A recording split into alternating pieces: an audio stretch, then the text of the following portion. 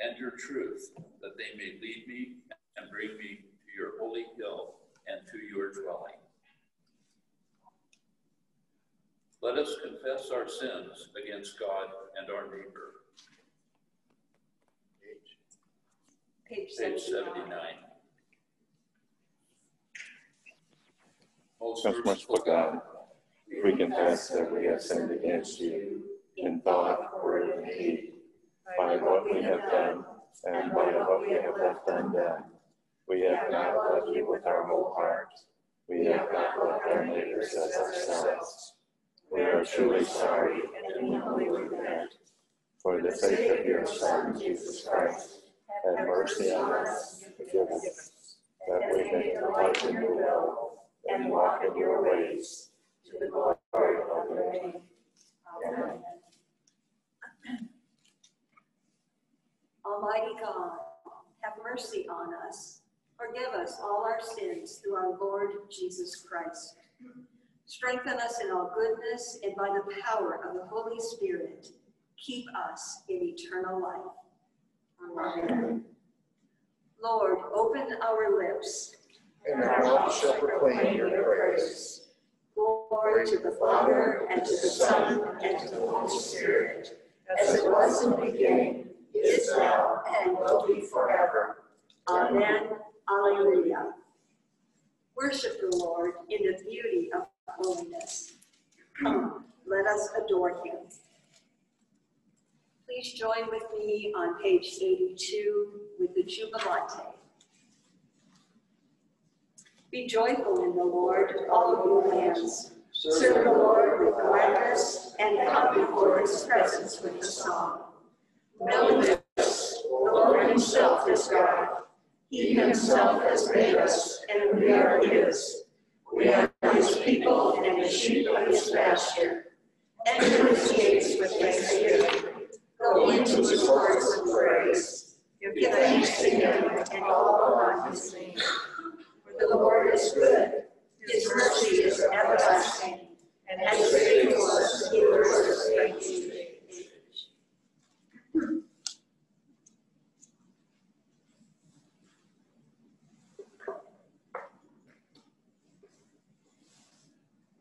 We continue with reading a portion of Psalm 116. That is found on page 759. Page 759. We begin with verse 10 and read to the end of the psalm.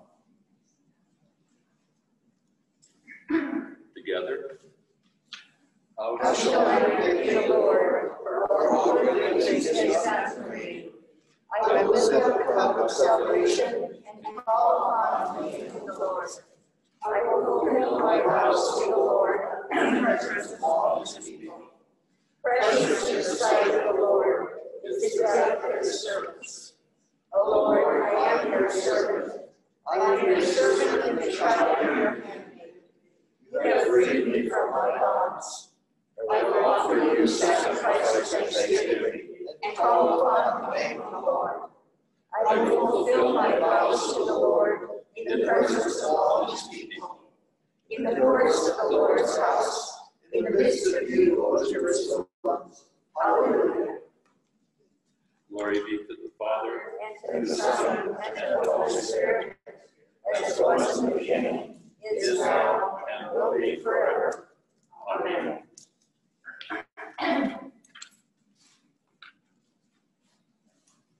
A reading from 2 Corinthians.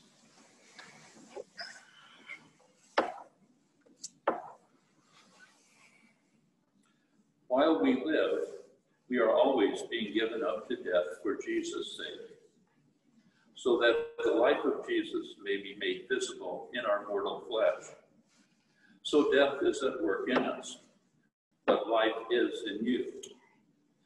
But just as we have the same spirit of faith that is in accordance with the scripture, I believed, and so I spoke.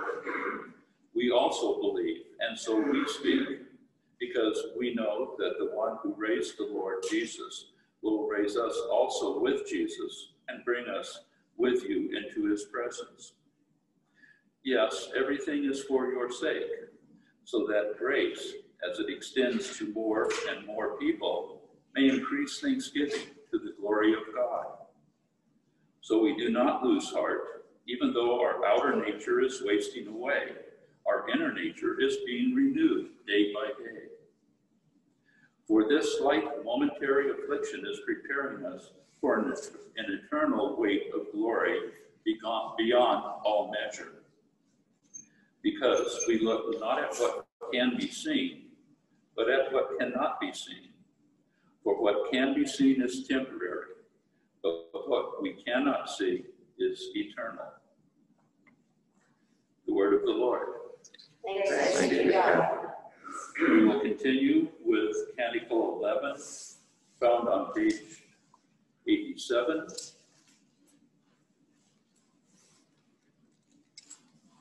Third song of Isaiah. Together. Arise, shine, for your light has come, and the glory of the Lord is upon you. For behold, darkness covers the land, and deep gloom shrouds the peoples. But over you the Lord will rise, and his glory will appear upon you. Nations will spring to your light, and kings to the brightness of your dawn. Your gates will always be open, by day or night they will never shut. They will call you the city of the Lord, the Zion of all ones of Israel. Violence will no more be heard in their land. Ruin or destruction take your borders. You will know your false salvation, and all your worthless prayers. The sun will no more be your light by day. By night will not be the brightness of the moon. The Lord will be your everlasting light, and your God will be your glory. Glory to the Father, and to the Son, and to the Holy Spirit, as it was in the beginning, is now, and will be forever. Amen. A reading from Luke. After his resurrection, Jesus said to his disciples, "These are my words that I spoke to you while I was still with you, that everything written about me in the law of Moses, the prophets, and the Psalms must be fulfilled." Then he opened their minds to understand the scriptures. And he said to them, "Thus it is written that the Messiah is to suffer and to rise from the dead on the third day, and that repentance and forgiveness of sins is to be proclaimed in his name to all nations, beginning from Jerusalem. You are witnesses to these things." The word of the Lord. Thanks be to God. We will continue reading together Canticle 19, found on page 94. Page 94. Together. O Lord, great deeds are they to the common, surpassing human understanding. Your ways and ways of righteousness and truth, O King of all the ages. Who can fail to do powers, Lord, and sing praises of your name? For you alone are the Holy One. All nations will draw near and fall down before you, because your just and holy works have been you. Glory to the Father, and to the Son, and to the Holy Spirit, as it was in the beginning, is now, and will be forever. Amen.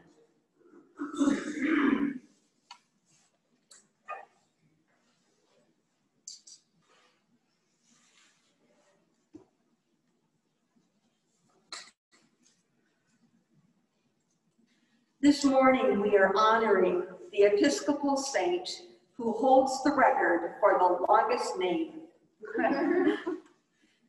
His name is Samuel Isaac Joseph Czerszewski. We're going to call him Samuel this morning. Samuel was born in 1831 to Orthodox Jewish parents in Russian Lithuania. His parents died when he was a small boy, and he was raised by his half-brother. The family was apparently pretty well-to-do, as he was able to receive an excellent education. At home, he spoke Yiddish. At school, he spoke Russian and Polish, and he studied Hebrew and Aramaic. At 15, he went away to a Jewish boarding school where he was introduced to Christianity when a classmate gave him a New Testament translated in Hebrew. At 19, he began training to become a rabbi in Germany, where he quickly learned German. It was through contact with missionaries that his conversion towards Christianity continued. At 23, he decided to emigrate to America. This was in 1854, just not that far before the Civil War. And he began meeting other Jews who had become Christians. He was baptized when he attended a Baptist church. And later he became a Presbyterian, and sensing a call to ministry, attended a Presbyterian seminary. Now he became troubled with Calvinist theology, and he withdrew, turning to the Episcopal Church, where he continued to feel a call to ministry. He began attending General Theological Seminary in New York, and within the first 6 months of school, he heard Bishop Boone speak at the seminary, issuing an appeal to men to become missionaries in China. So he applied to become a missionary, and he was accepted. He believed his calling was to translate the Bible into the Chinese language. In July 1859, he was ordained a deacon, and a week later left with Bishop Boone for China. It was indeed a slow boat to China, as the journey took them 6 months. But during that time, he learned to speak and write Chinese fluently. He was ordained a priest within his first year in China, where he had already begun translating the Psalms and the Book of Common Prayer. He was in a translation group with other men where he was asked to translate the entire Old Testament, kind of based on his experience of being Jewish and being very fluent in Hebrew. He was also asked to translate Matthew, Hebrews, and Revelations in the New Testament, and morning and evening prayer, all the collects, and the Psalms in the Book of Common Prayer. At age 37, he married Susan Mary Warning, who had arrived in China as a missionary from New York. They supported each other in their ministry for the rest of their lives, and together they raised a son and a daughter. Now, he employed 2 Chinese copyists, people that would be able to write all of the Chinese characters. One of them was for the day, and the other one came to work after dinner and worked until Samuel was finished. No earlier than 10 o'clock, but quite often until 2 o'clock the next morning. I have a feeling his wife was the one who did most of the raising of the children. When his project was complete, Samuel, Susan, and their children returned to the United States. They spoke endlessly in churches, seminaries, and other venues about the need for missionaries in China. Now, in 1875, when we were back in the United States, there was a special meeting of the House of Bishops. They determined they needed a bishop in China, and they elected Samuel to be bishop. And he refused. So he did not feel he was qualified, and it was not where his interest lay. And quite frankly, the missionaries in China didn't really want him for a bishop either. They saw his gift in languages and translations, not in leading other clergy. So 1 year later, at another meeting of the House of Bishops, they read his letter of refusal, and he once again elected him bishop. And this time, they sent him the news with 3 men that he respected and held in high regard in order to convince him.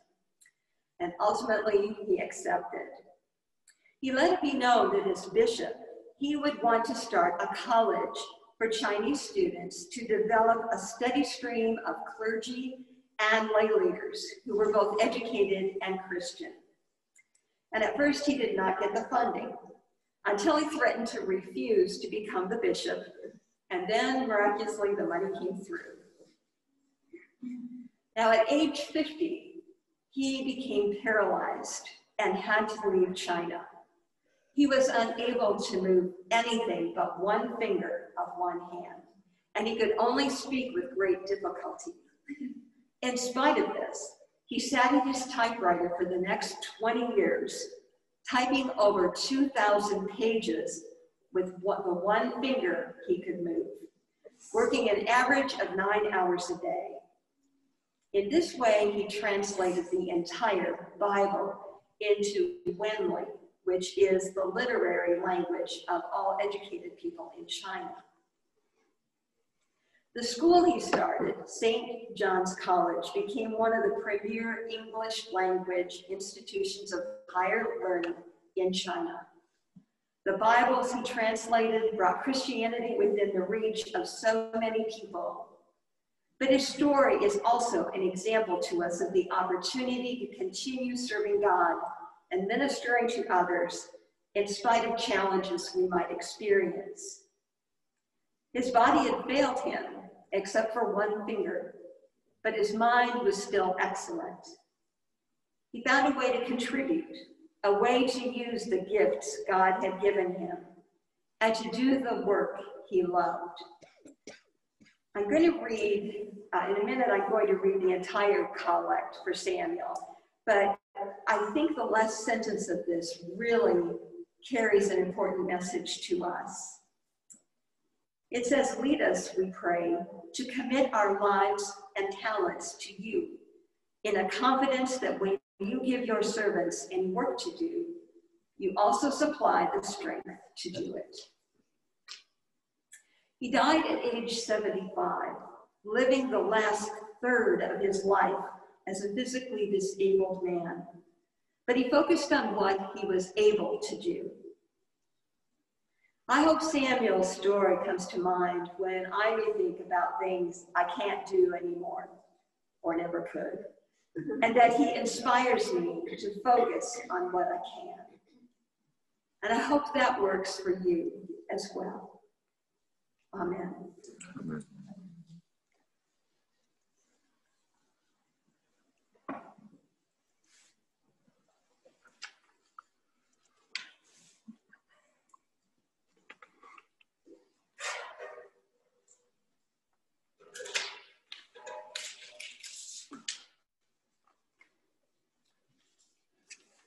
We continue with the Apostles' Creed found on page 96. Together. I believe in God, the Father Almighty, creator of heaven and earth. I believe in Jesus Christ, his only Son, our Lord. He was conceived by the Holy Spirit and born of the Virgin Mary. He suffered under Pontius Pilate, was crucified, died, and was buried. He descended to death. On the third day he rose again. He ascended into heaven, and is seated at the right hand of the Father. He will come again and judge the living and the dead.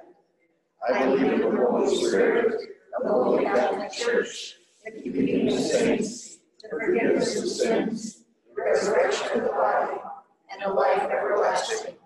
Amen. The Lord be with you. And also with you. Let us pray. Our Father, Father, who art in heaven, hallowed be thy name. Thy kingdom come, thy will be done, on earth as it is in heaven.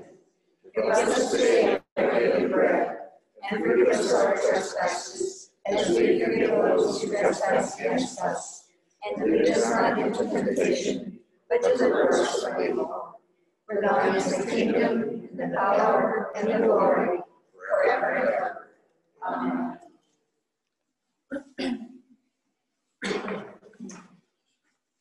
We will read together suffrage A on the bottom of page 97.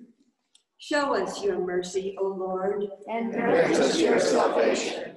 clothe your ministers with righteousness. let your people sing with joy.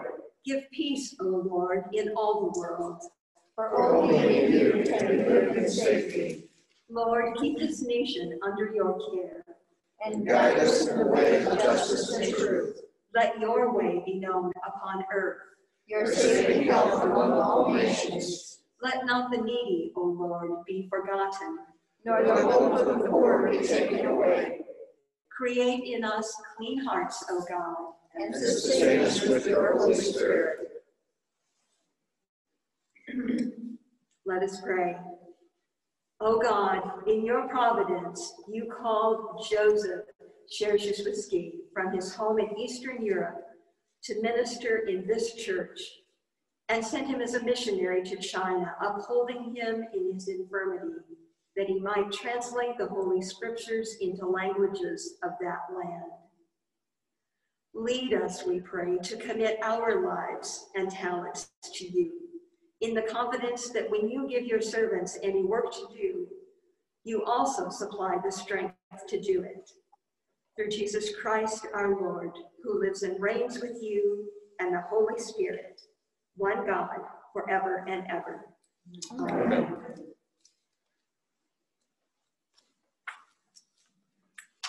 O God, the King eternal, whose light divides the day from the night and turns the shadow of death into morning, drive far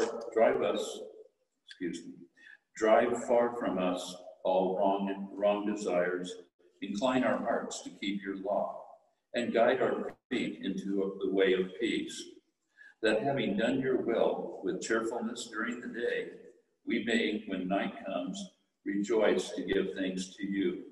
Through Jesus Christ our Lord. Amen. Amen.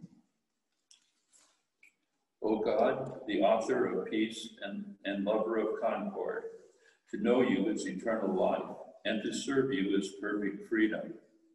Defend us, your humble servants, in all assaults of our enemies, that we, surely trusting in your defense, may not fear the power of any adversaries, through the might of Jesus Christ our Lord.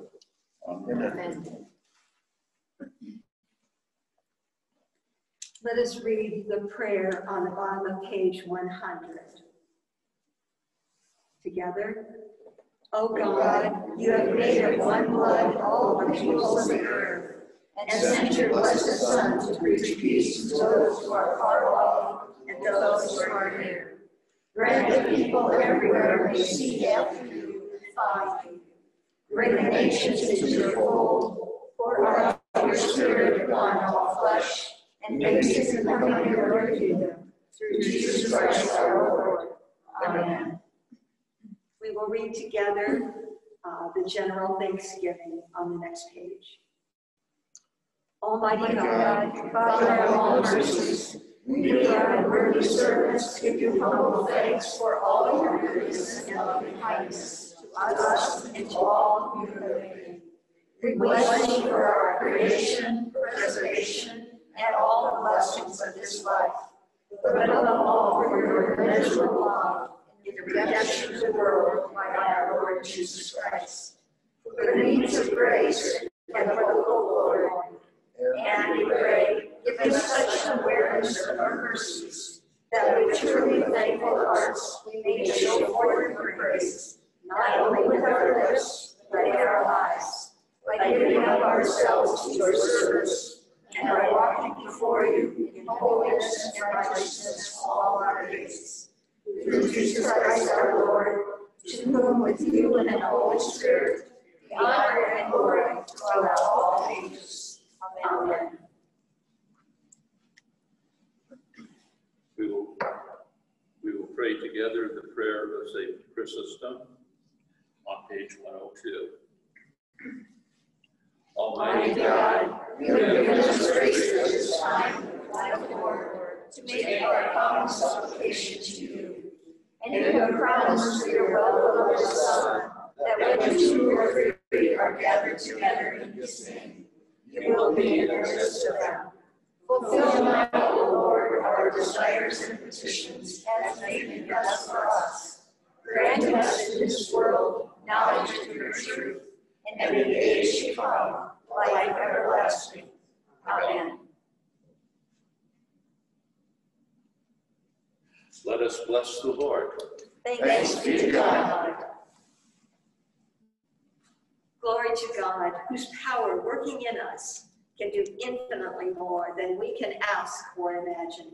Glory to him from generation to generation in the church and in Christ Jesus, forever and ever. Amen. Amen.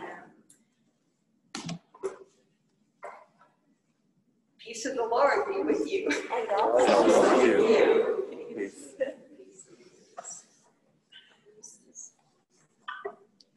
Can give a wave to the people at home. Peace.